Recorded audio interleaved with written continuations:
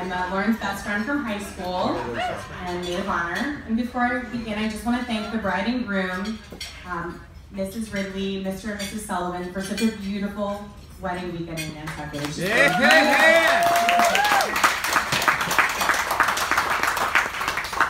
So I've known Lauren over the last 15 years as we met in high school English class. However, our relationship is not that of typical high school best friends. I'm lucky to say that we continue to grow closer after high school. And we were roommates in both Washington, D.C. after college, and more importantly, we studied abroad in Rome together during college. But I'll get to that crucial part of our story a little bit later. Since we met, Lauren's always been like a sister to me. Being friends with her in high school was pretty sweet, literally. She worked at an ice cream shop, so we often hung out there, and I could sample the entire menu whenever I wanted, which was really fun. But the best part of being friends with her was her unwavering loyalty. She stuck with me no matter what.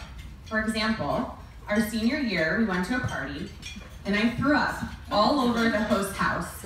Like everywhere. Everyone called me Chunks for the rest of the year. But Lauren stayed friends with me.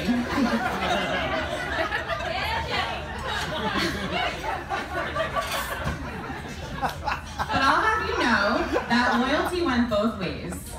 I stayed friends with Lauren even after I found out that she liked to eat raw hamburger meat and dog food as a snack when she was little. That's a true story. As a child. Yep. Chunks and hamburger meat. We were really cool in high school. So even though we went to different colleges, I loved visiting her at Penn State. Football games with 100,000 screaming college students. It was really different from my college experience where we left before the game even started. Lauren and her friends were such a blast to hang out with and made me feel at home when I visited. Shout out to the crew at 432.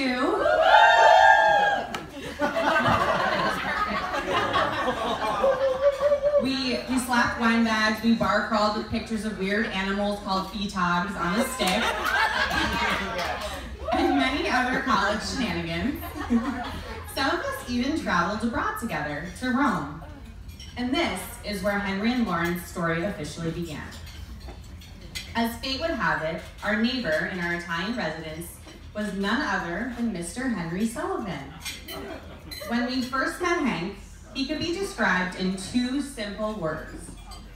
Unfortunately, those words were friend zone.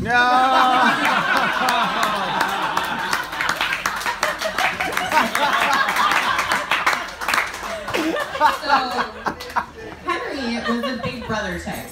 He was a super nice guy that made us feel safe in a foreign country.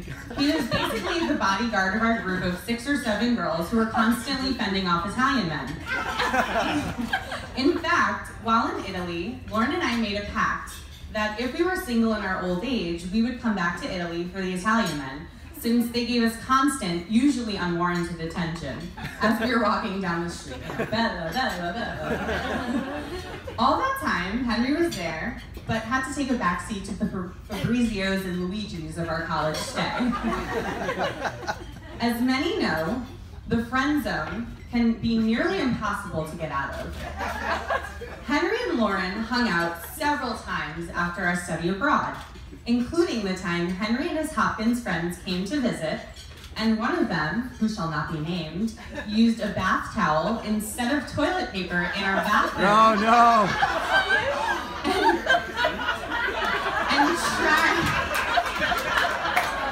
and tried to destroy the evidence by throwing said soiled bath towel out the window into a tree. You know who you are, and what you did, and you're lucky to be on the guest list. I'll leave you all to figure out who that might be. I could tell you a million more stories about our escapades and how Henry fit into them, but unfortunately, I don't have the best memory. Lauren, on the other hand, has a crazy good memory. You can always count on her to know exactly what you've eaten, or said on a certain day, or anything else completely random and forgettable. May 2005, you were wearing a blue romper and had a vodka soda. November 19th, 2009, you were eating a grilled chicken wrap and said you were going to try to be a vegan. In fact, on the night Lauren and Henry's friendship turned into something more, 3 or 4 years after Rome, they were in Washington, D.C. And after their date, she sent me the most detailed email about the entire situation. Thank God for Gmail search, because I was able to find it. Oh, no. Here's a little excerpt. Hey Jenny, so Henry came to visit. Basically it was like how we normally were as friends, but maybe a little more coupley-like. On our walk to dinner, he was super cute, like arm around me trying to keep me warm. Yeah. When we realized we were lost, he pulled me in really cute and kissed me. Their first kiss, by the way. We ended up at a bar drinking and talking. I had 2 glasses of Sauvignon Blanc, and he had 2 Coronas. And it went on from there with 5 more paragraphs of very vivid details. So Henry finally had started to get out of the friend zone, but he wasn't just out of the woods yet. Their dating officially began a few years later when Lauren moved to Philly to go to law school. And the rest is finally history. Yeah. At the entrance to the Philadelphia Museum is a statue of Rocky Balboa, one of the greatest underdog stories ever told. But maybe there should be a statue of Henry Sullivan as well. He overcame insurmountable odds to get out of the friend zone and win the love of his soulmate. Take that, Italian guys.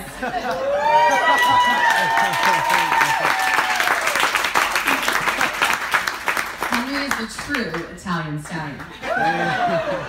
I say in jest about Henry's persistence, but more so I mean that Henry is truly an amazing friend to both Lauren and myself before their relationship turned romantic. These 2 are soulmates in the truest sense. Lauren has shared with me numerous times what a rock Henry is for her, and it's so easy to see how much they truly adore each other. Lauren, you're smart, caring, funny, beautiful, and driven, and have always been the sister I've never had. You inspire those around you in so many ways. If you're half as good a wife as you are a friend, Henry is a very lucky man. Henry, you're hardworking, kind, intelligent, funny, and supportive in whatever Lauren wants to do, including eating cauliflower rice, carrot noodles, and gluten-free, dairy-free, sugar-free everything. You share a love of travel with her, cheer her on at marathons. You're exactly the person I'd imagine Lauren being with for the rest of her life. So needless to say, I'm so happy you 2 found each other, even if it took a few more years than expected. Please raise your glasses and help me toast the happy couple. I wish you nothing but years of happiness, joy, light, and love. Cheers.